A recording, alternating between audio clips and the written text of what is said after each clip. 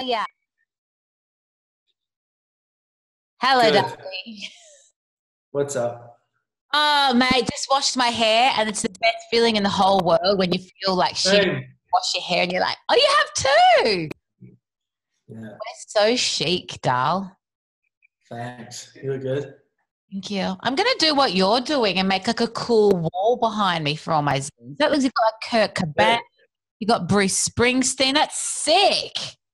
Yes, ma'am. A little mood wall. Did you make it yourself?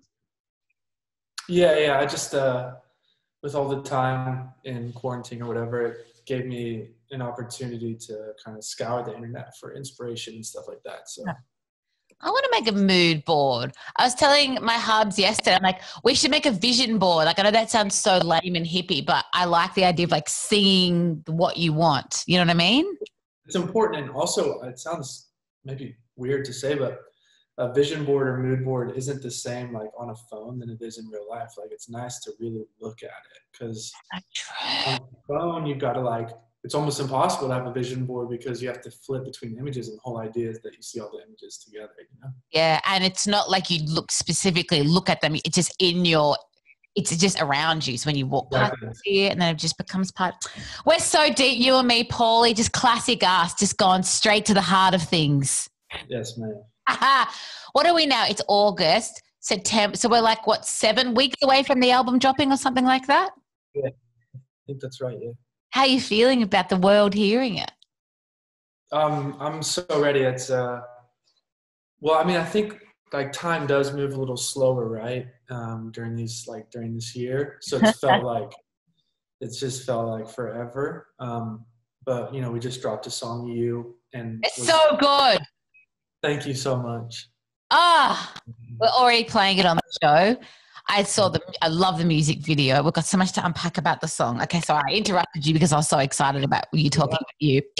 Um, okay, first of all, let's talk about the music video because that looked like it would have been so epic to film.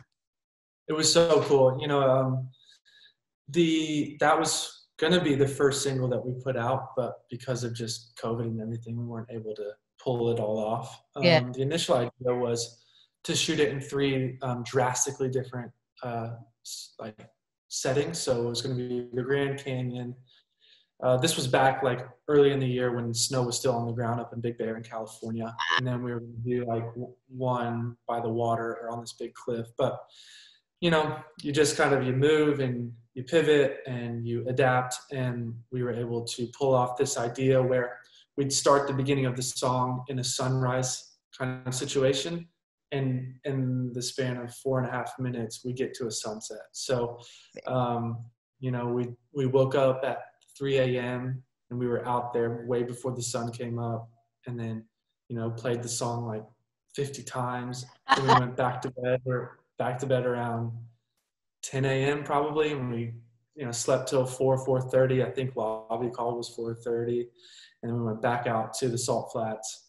But it was a really cool experience, you know. So for people in Australia, oh, I don't even know where the salt flats are. Like where did you go for that? So it's in the state of Utah. But yeah, I don't know how to describe that. I've Like been to still in the Utah. middle of nowhere. Yeah, I've been. Yeah, but yeah, so it was so cool, and we stayed at this, you know, kind of this tiny hotel, and then we would drive miles through the salt flats to find a very kind of deserted location, and we were technically like driven to set because if you look at the video, there's like nothing in sight. So our trailers or where we would like hang out between takes was Because you need kind of that like space in the video to make it look, oh, it's so sick. And you have like there's not many things that women get that are like better than what men get because usually we have to like have the babies and all do all that shit. But the one thing we have is the joy of wearing a dress. And now we can now you understand that for all these years we have been sitting on a secret. freedom. How free is it? Freedom. Yeah, it's a gorgeous feeling. Yeah, no, it was cool. It wasn't like a big conversation or anything. I just was like, I want to wear a dress. And so, uh, you know, at the beginning of this kind of album cycle or campaign, I've been working with this guy named Jake Samus, who's our stylist, and he's just so awesome. And we have very similar tastes. And you know, it's really cool to see the team develop, and you know, it takes a while, you know, you Yeah. try things out. But we found this guy named Jake Samus, and just been amazing to work with. So I give him all my ideas, and then he goes and shops for them and sends me photos. And so I think that dress was like a 1960s vintage dress, but he brought like 6 or 7 over that I really liked, but I couldn't fit like my shoulders into it. So it was one of the too much man, Paulie. No, I just they're very slim. Especially those vintage ones. They're made for women with these like tiny waists. Yeah, I just like couldn't get my arms through a few of them, but that was one that worked out really well. And yeah, that's cool. Cool. Looks sick. And the cool thing is that like in 2020 you can do it, and it's like, I think if it happened like 10 years, apart from like maybe the grunge era where people cared less, I think it would have been a thing. But now it's just like, oh yeah, Paul's in a dress. Oh yeah, cool, the song's cool. Which I think is so sick. I was actually kind of like even shook that many people were, I don't think upset, but just like, yo, why the dress? It's like, what do you mean why the dress? Like, I didn't notice. I didn't believe that anyone was even asking me that. It's weird. Yeah, the first time I watched it, with the label, I was like so consumed by the song, I did not even notice. And then like I read it in a press release, like an article or something, and I was like, huh? And then I watched it again. I was like, he is too. It really suits you, man. Thanks, thank you. I that's the same. You know, I watched it back and it's like I never even really thought, you know, oh my God, he's wearing a dress. You know, yeah. Fit. And who's it for? I mean, we don't have to assign any sort of real meaning to anything that you put out, and that's your prerogative. But yeah.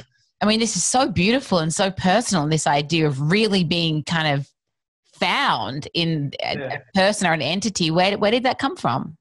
Well, I think like that's what I wanted to do, was to write such a big and open song that it could kind of be to whatever the listener was feeling. Or does that make sense? You know? Totally. And I think those songs are really hard to write, to be honest with you. It's actually really easy to be like, I love your green eyes. And the way that do you know what I mean? Like you can get very specific because you're working with, you know, very real details. But to write such overarching, like massive metaphors to describe a person or a thing, it's not easy to do. But you know, obviously it's paying dividends, and people seem to really connecting with it. Beautiful. I never thought about it like that, but that makes total sense. That to be non-specific and make it about something that, because if there is any amount of real specificity, it makes someone go, oh, whatever I'm imagining, it's not actually about that. But you don't want that. Exactly. And you worked with one of my favorite songwriters, Sasha Sloan, on the album. I don't know in what capacity, or I just read her name on and I'm obsessed with her. What was that like? Yeah, so like, you know, she's my favorite songwriter too. I first started working with her during Malibu Nights, and I think we wrote 4 songs together for Malibu Nights. But it's gotten to a point where I just kind of almost refuse to go in any room to write a song without her. Wow. She's become such like a safety blanket for me. Just, you know, I call her my brother. Cool. You know, it just feels like a family to me at this point, but like a songwriting soulmate, if you will. And I just bounce every idea off her. She's a master at melody. She's incredible at concepts. And we wrote so many songs off this album together. So shout out Sasha Sloan. Yeah, Sasha, we love you. At what point did you realize, because all those relationships are so different. Sometimes I speak to artists who are like the second we met each other, before we even wrote something, we knew we had a connection. Other people, it's like the first couple songs didn't really work, but we knew there was something. So how did the relationship develop? Instantaneously. I mean, the first song we wrote together was Thick and Thin, which was the first song that we wrote for Malibu Nights. And just immediately I knew that this was my homegirl. And I continued to try, you know, almost like, you know, walking into a room, trying different things out with songwriters, like dating almost, you know, you're like going, okay, this is cool. Or this, you know, maybe don't call me back. Not the vibe, but Sasha's always kind of just always been the vibe, and so consistently so that now if I go into a room with a new songwriter that I've never met, but somebody I want to work with, I'll oftentimes bring Sasha just so I have somebody there. Yeah, I can't think of anything scarier than like when I hear you guys talking about writing sessions and rocking up to someone's house and you just like, hey, it freaks me out, man. If you're not on the same page, and also there's got to be a great deal of trust there, because if you're going to, bare your soul and your vulnerabilities to somebody, you need to know that like they're also going to do the same, reciprocate that, and show you kind of some sort of safety and love. So love it. And if you think about putting Mama's Boy out there, is there a song in particular that you're like, I really can't wait to hear what people think about this, or I can't wait for people to hear this? Is there one in particular, or just everything? It sounds dumb, but kind of everything. I think the best thing about this album is that there's so many flavors. Every song, I just feel like there is at least one song on this album for everyone alive, and just there's a lot of breadth and depth to the album. There's a few Cowboy in LA. I'm so excited to put that out. It's a real kind of, I don't know. It's just a great song. Well, you're from Oklahoma and you spent a lot of time in LA, so I would imagine that maybe even a little bit of that it's got to be a bit. Yeah. pretty cool. There's a song called "I Still Talk to Jesus" that references, I probably make a lot of life decisions that people traditionally in the church wouldn't approve of or agree with. And you might not believe it, but I still talk to Jesus. So there's songs like that in there. I'm sure you could have like a 3-hour discussion about the deconstruction of all that crap, and that it looks very different now. And people might think, oh, she's going to hell. But I really do. I still speak to Jesus and we're good. There's so much in there, man. I hear that. Yeah. So I'm excited to just put it out. Yay! Well, I can't wait to hear it. And we will always be your biggest fans here at Ash London Live. And we're so stoked that, number 3 is coming. We love ya. It's good to see you looking so well. I'm going to make a mood board. I'm going to think of you, my darling. Love you, Ash. Thank you so much. Love you too, Paulie. Take care, darling. Bye-bye.